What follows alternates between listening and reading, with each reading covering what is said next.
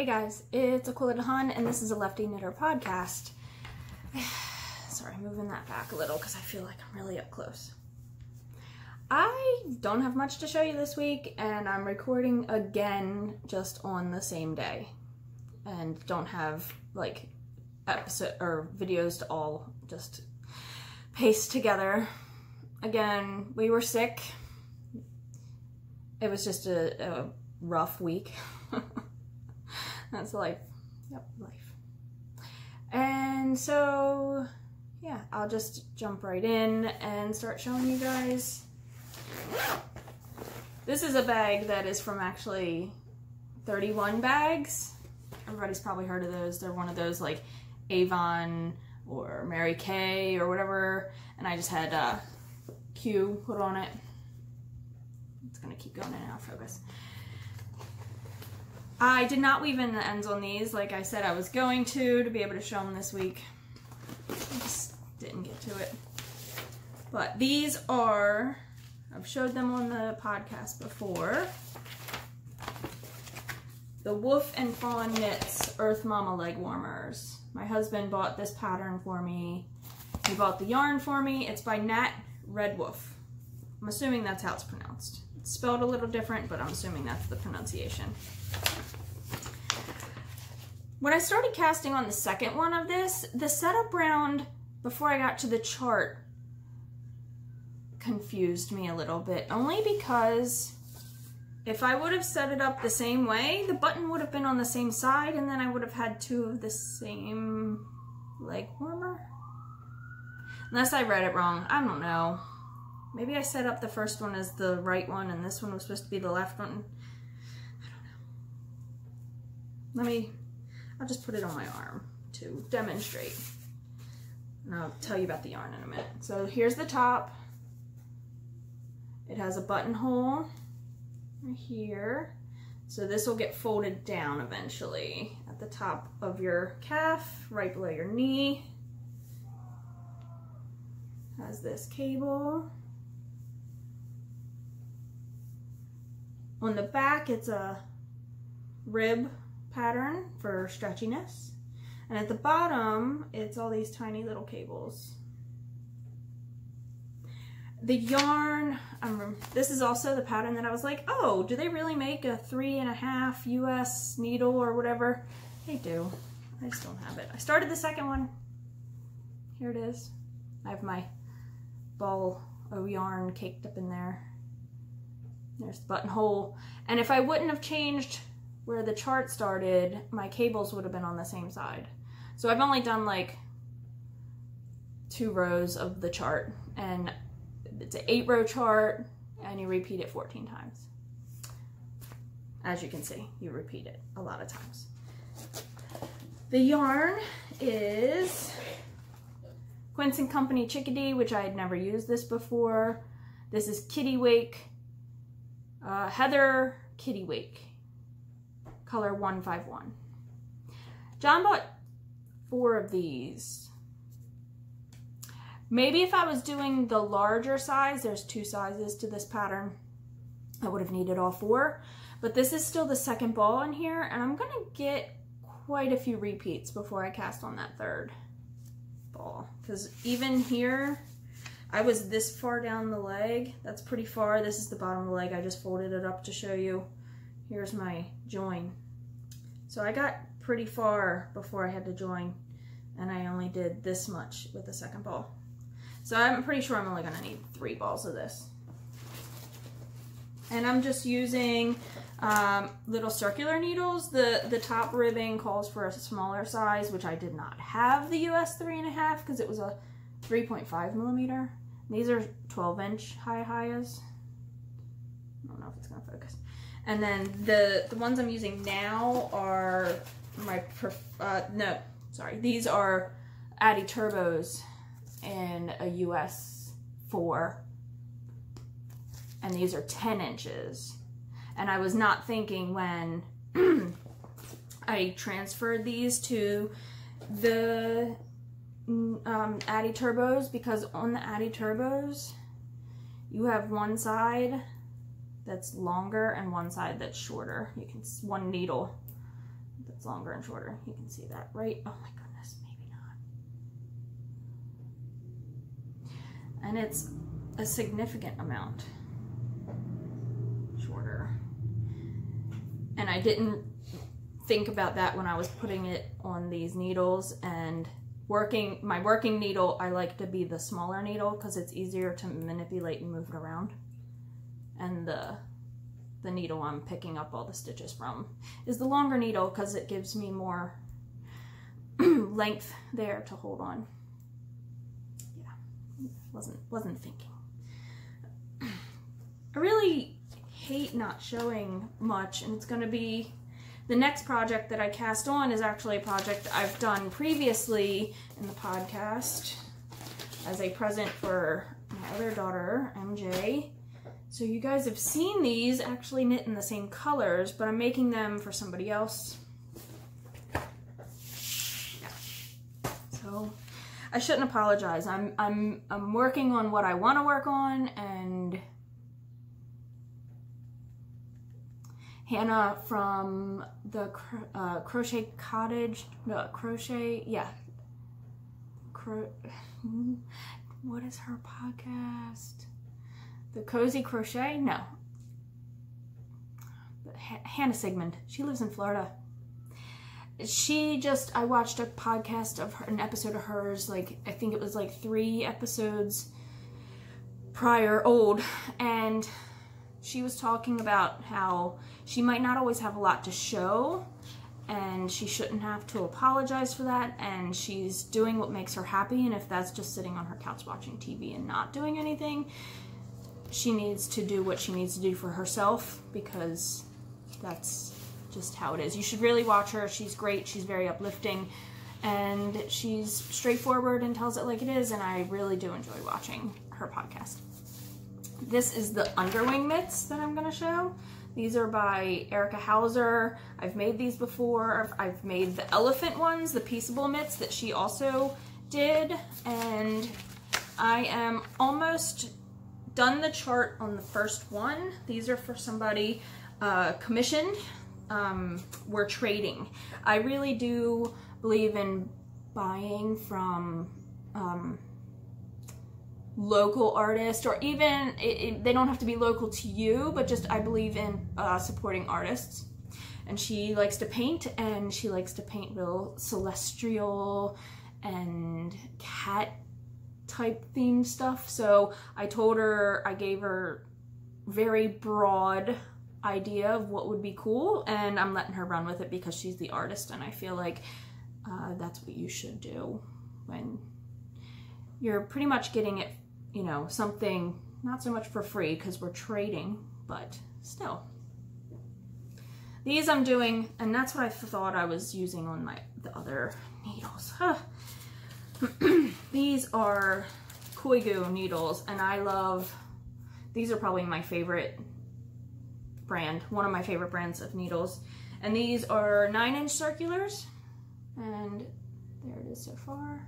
It's curling a little, but you get the idea. And the yarn I'm using is, the white is a Knit Picks palette, but the black, I used this in my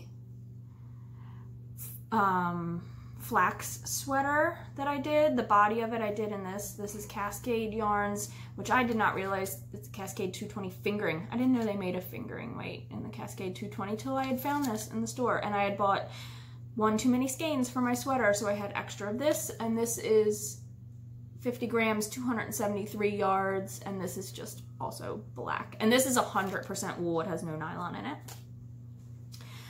The first time I made these mitts, I did magic loop, which I regretted doing magic loop the first time, because when you're floating your yarn on the back at the ends where you're magic looping at, I was pulling my floats way too tight. And yeah, I actually borrowed the ones that I made. Here's the first ones I made. You can tell they're well loved. They're pilling.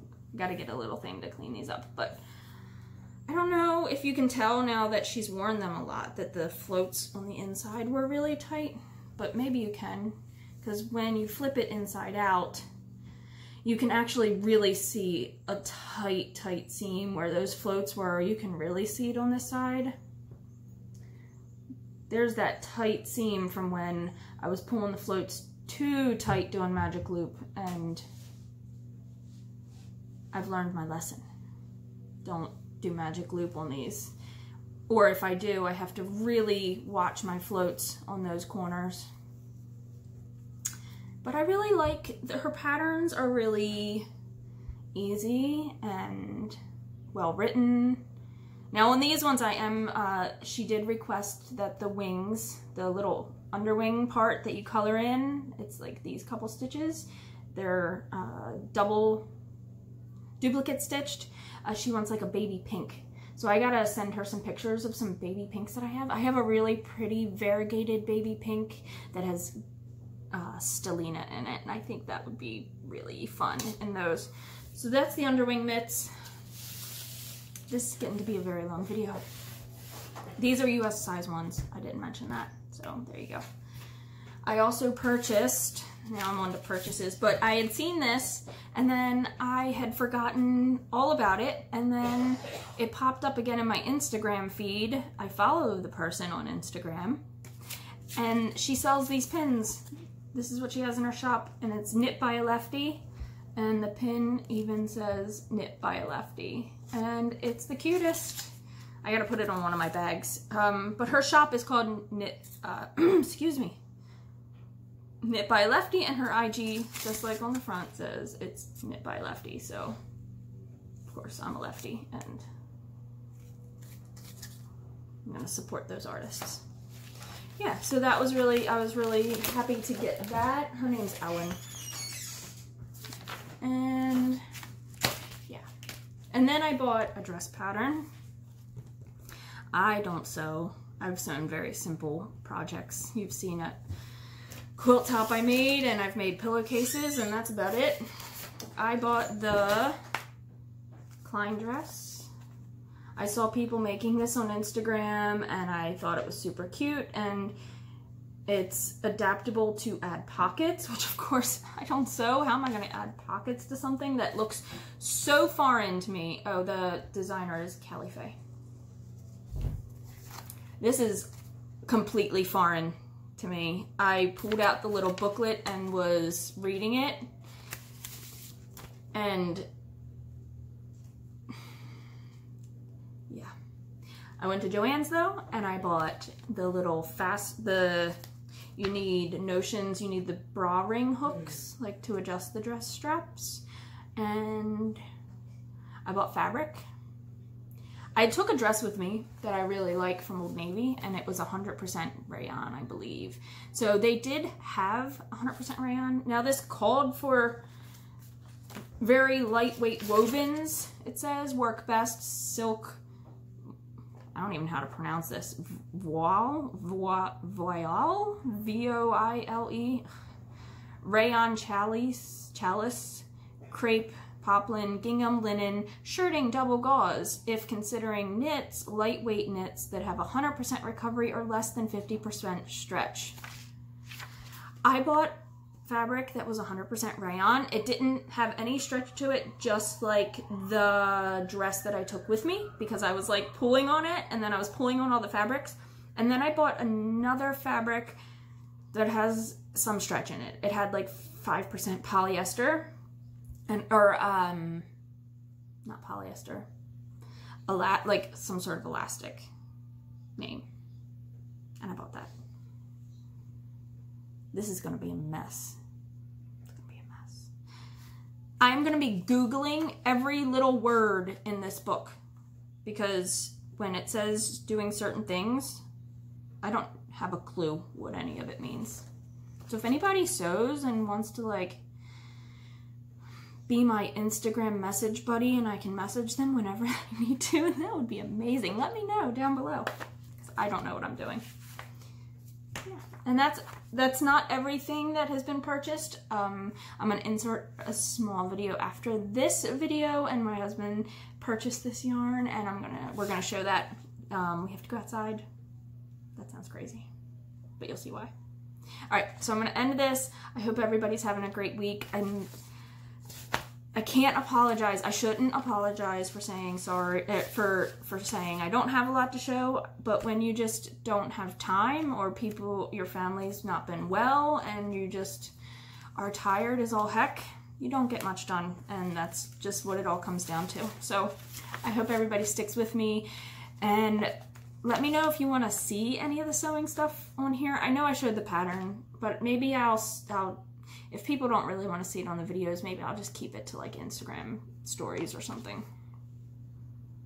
It's gonna be a disaster. Maybe I'll just wait and show the finished product, and that's it. I bought muslin too, because people are like, oh, you should make a muslin. And then my husband's like, why did you buy stuff to make a dress that you're never gonna wear? And I was like, because that's what you're supposed to do. I don't know. Yeah, there we go. Well, I hope everybody is enjoying this beautiful weekend that we're having right now. At least we are. Yeah, we're gonna get outside today, definitely. All right, I'm gonna insert that video, and then I'll see you guys next time. Bye. All right, it's really, really, really super bright out, guys. I saw this yarn, and I was so excited, and I sent it, and I was posting about it on Instagram, and I was like, what kind of like crazy witchery is this? And John found it on Webb's website. Now, they did not have all the colors, so I'm warning you right now. But the yarn, I can't take it out yet because I want you to see the magic of it. It is UV magic yarn. And it's made by Hikoo, Hikoo, and it's called Abracadabra, and they make like 4 colors, I think. It was pink, blue, purple, and yellow. So I really want to do maybe a color work for my hat, and it's a DK weight. I'll just read the stuff. It's a DK weight. It is 35% superwash merino, 50% polypropylene, that's it, and 15% nylon. It's 100 yards for 50 grams. I want to make a colorwork hat, and I want the yarn that I'm using with this to also be like a white / cream natural color, and I think the color work on it in this yarn is going to be like snowflakes or something, and it's going to be for Z, and it's going to be like magic. She's gonna be like magical when she takes it out in the sun, because it's gonna have like snowflakes appear on it, or whatever I ended up putting on it. So I'm gonna pull these out, and hopefully they don't change super fast, but I hope you can see that. One is pink, this one's pink, this one's purple, and there's the backs, and they are really cool. Yeah, magic yarn. Should I undo the inside there? It's really cool. It's really, really, really cool. I hope it's showing up on camera well. I'm not quite sure. It's very bright and I can barely see my screen. So again, see you guys. Bye.